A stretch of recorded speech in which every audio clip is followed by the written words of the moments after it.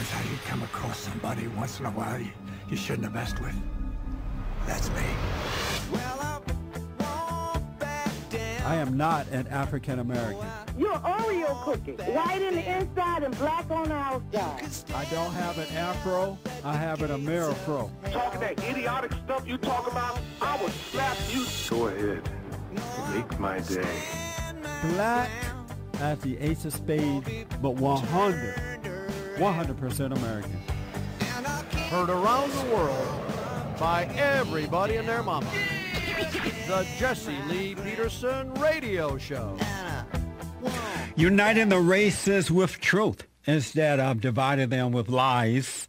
We're also rebuilding the family by rebuilding the man. I am Jesse Lee Peterson. Welcome to the second hour of the show already. I have with me Pastor Shane Claiborne. He is the leader of The Simple Way in Philadelphia. He's an author of Jesus for President. Jesus for President. I've never thought of that. The Irresistible Revolution, and many others. He worked with Mother Teresa and has been a peacemaker around the world, Rwanda, the West Bank, and peace delegations in Afghanistan and Iraq. We're going to tell you how to get to his website and get his books and other things in a minute here. Shane, let me just ask, in Philadelphia, there were blacks going around, black youth going around knocking out white folks and in some cases killing them, and to a point that even the mayor of Philly either locked the parents up or were talking about locking the parents up because they did not take responsibility for their out-of-control children. Was it sinful for those blacks to treat whites in that manner? Anytime we do something that degrades or hurts another person, it's sinful. And I think that we're responsible for our personal decisions, and we're also responsible as a society for the sins that are a part of history too. You know, I think that history, racism and slavery have left us a legacy. And when we have 1 in 3 young African American youth in prison, that's not just personal decisions. I think that's a. Are you saying that those thugs? You're saying that those thugs were knocking out white folks because of slavery? I'm saying that there are all kinds of problems that lead up to stuff like that. And some of it is people's family situations. Some of it's our school systems. Some of it's not having enough jobs in our neighborhood. All those things. So they're committing crimes for those reasons? Oh, I'm not justifying the things that they do. I'm saying that there are a lot of contributing factors to that. I think the number one is due to the lack of father and mothers in the homes and the lack of moral character. Do you agree with that? When we've lost 150,000 jobs in our neighborhood, and the largest source of income is the drug economy, like that is a recipe for disaster. I know, but if they had character, the Philadelphia school system, we were $300 million in debt, and a $400 million prison is being built right now. But Shane, give me this. The way that we are dealing with that is by locking up our young people. If these blacks had more character, if they loved what was right with all their heart, soul, their might, would they be carrying out these type of violent crimes against white Americans?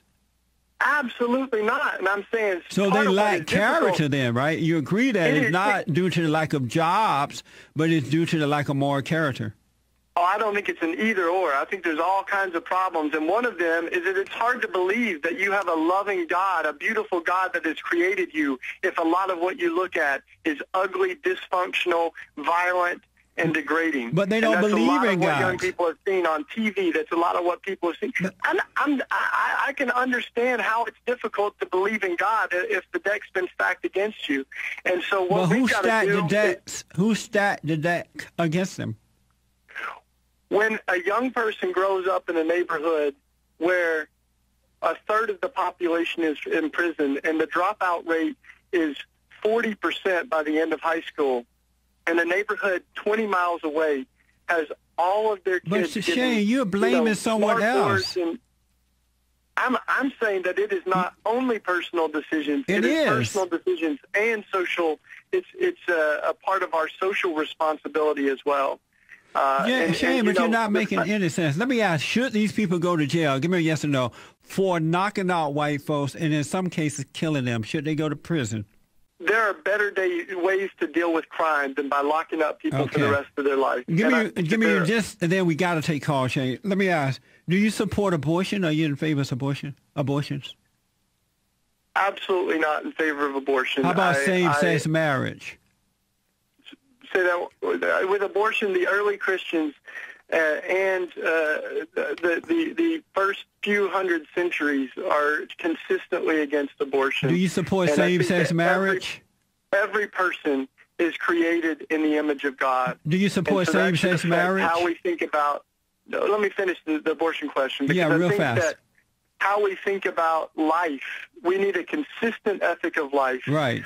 From the womb to the tomb. So, abortion, death penalty, militarism and violence, all of these things destroy life. How about same-sex marriage, Shane? Do you support same-sex marriage? I don't think that the government should be in the business of marriage. No, I'm asking you personally as a minister and a man of God, do you personally support same-sex marriage?